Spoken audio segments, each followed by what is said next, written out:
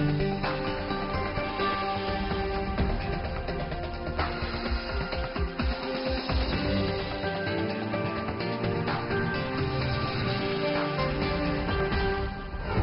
today's World Insight with Tian Wei, experts from China and abroad unpack the crisis in Hong Kong.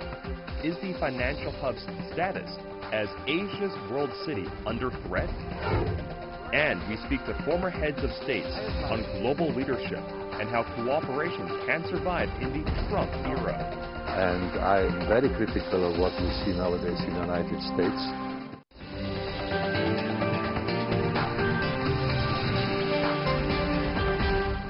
Here is our host, Tian Wei. Hello and welcome to World Insight, coming to you from Beijing on CGTN. Let's begin today's program in Hong Kong. Residents have staged more activities in support of peace and stability in Hong Kong following violence earlier in Hong Kong International Airport. Airport operations struggle over the past several days with almost 1,000 flights coming to a halt, not to mention many of the tourists and their traveling schedules. Protesters have even assaulted tourists, reporters, and the police alike. Take a look. Hong Kong in crisis. In the 10 weeks since demonstrations first broke out, violence and disruptions have propelled the Special Administrative Region's government to label the actions emerging signs of terrorism. The past week had seen international travelers sleep on floors as one of Asia's busiest airports canceled all outbound flights, and the image of a mainland journalist tied up by protesters invoked strong emotions against the rioters. Calls for bringing back peace to the financial hub are growing louder. Tens of thousands of Hong Kong residents have signed online petitions calling for an end to the violence. Hong Kong's richest man made his first public comments regarding the situation on Friday. In the city's major newspapers, Li Ka-shing posted ads that show a big red stop sign over the word violence, accompanied by statements such as "the best intentions might lead to the worst results." According to the Hong Kong police, close to 200 policemen and women have been injured during the operations, and more than 700 people have been arrested since June. The charges include unlawful assembly, illegal discharge of firecrackers and fireworks, desecrating national flags, possession of offensive weapons, criminal damage, and attempted arson. On Thursday, China's ambassador to Britain, Liu Xiaoming, said that evidence shows that the situation in Hong Kong would not have deteriorated if it had not been for the interference of foreign forces. And the majority of them have been misled. The Office of the Commissioner of the Chinese Foreign Ministry and the Hong Kong SAR also criticized certain foreign media's coverage of the Hong Kong unrest, calling a Wall Street Journal editorial full of ignorance, prejudice, and arrogance. Two big gatherings are scheduled for this weekend, one in support of the Hong Kong police force and one from opposition groups confined to Victoria Park.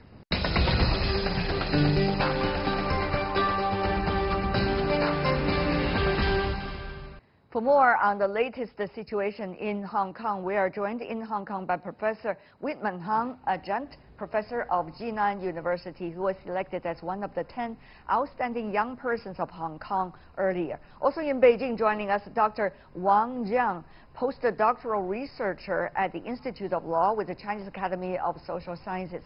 Gentlemen, welcome to our program. It seems that I'm having a very young panel for this discussion. At least it's a blessing. So let me go to you, Professor Hung, about your analysis of the latest development, particularly with the chaos taking place earlier at the International Airport of Hong Kong.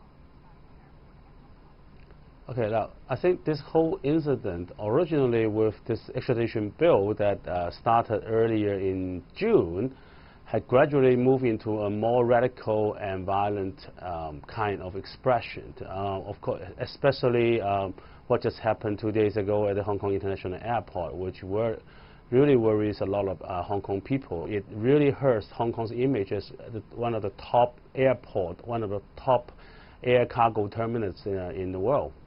According to some officials' observations, some of the acts or on the verge of terrorism or resembling phenomena of terrorism.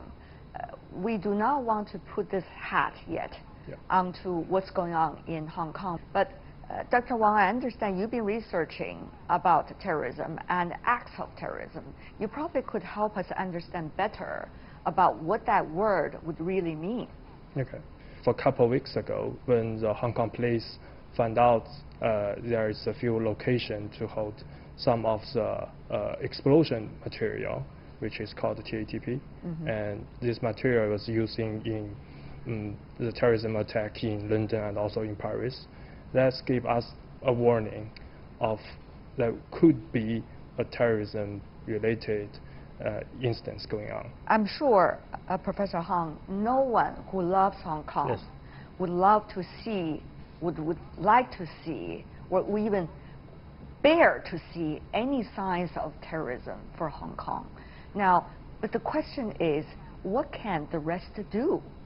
Besides those who already violated the law, who already demonstrated whatever political demand that they had in mind, which are different from the majority that were originally in the streets.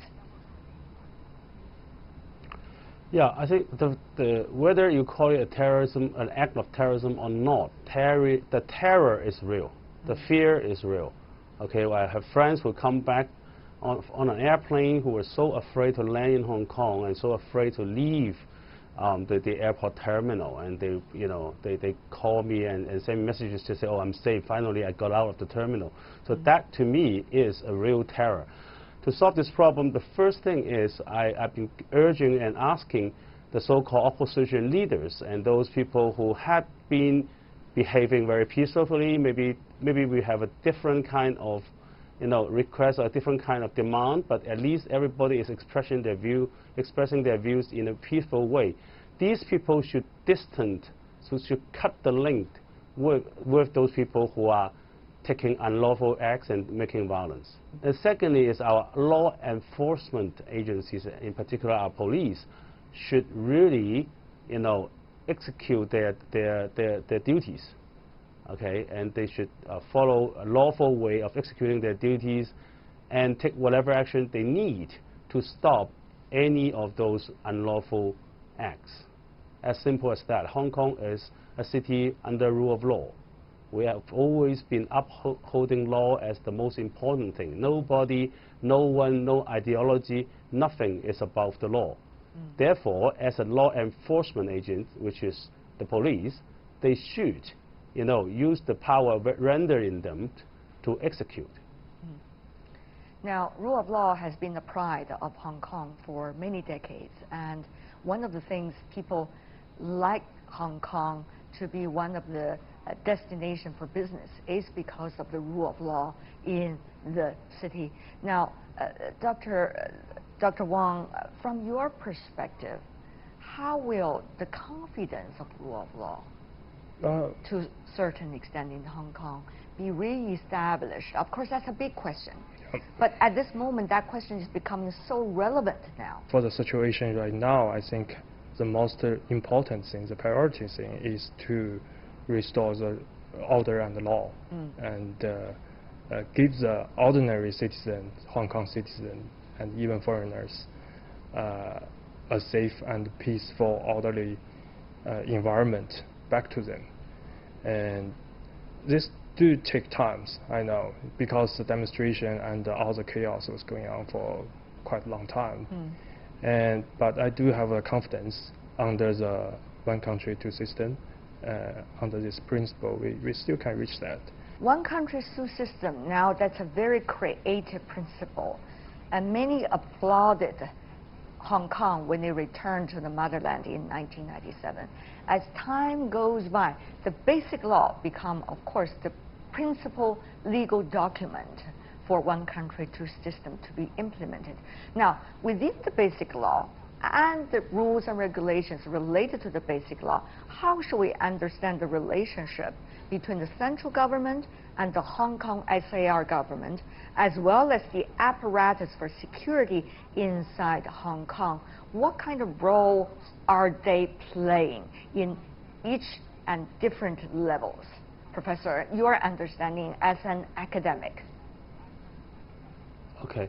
Well, first of all, obviously, it's not just the basic law, but our Constitution of China also is one of the foundations of what one country, two system is. Okay, because it's based on the Constitution. Then we have the special administration region. Then we have the basic law.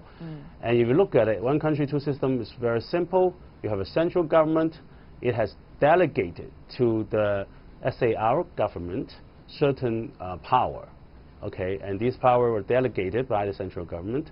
But at the same time, to maintain law and order within this special administration region is the responsibility of the SAR government, Right. okay, as well as there's a certain Article 23, which unfortunately still has not been drafted yet, which is Hong Kong's responsibility to uphold national security.